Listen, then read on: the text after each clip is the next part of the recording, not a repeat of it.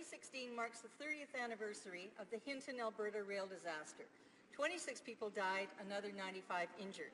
Engineers' fatigue was identified as one cause of that tragedy. 30 years later, worker fatigue is still a major factor in derailments, including at Lac-Mégantic. The Minister of Transport is mandated to improve rail safety, yet communities along rail lines are left waiting for government action. How many more disasters before the Minister finally takes action on engineer fatigue? Hear, hear.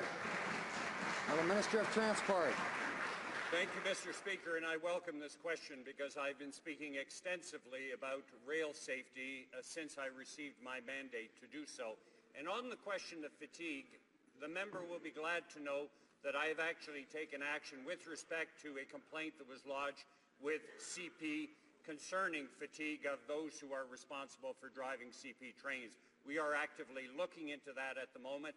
Rail safety is my #1 priority. It is that of this government, and we will be vigilant with respect to that because so many Canadians are concerned about it. Thank you.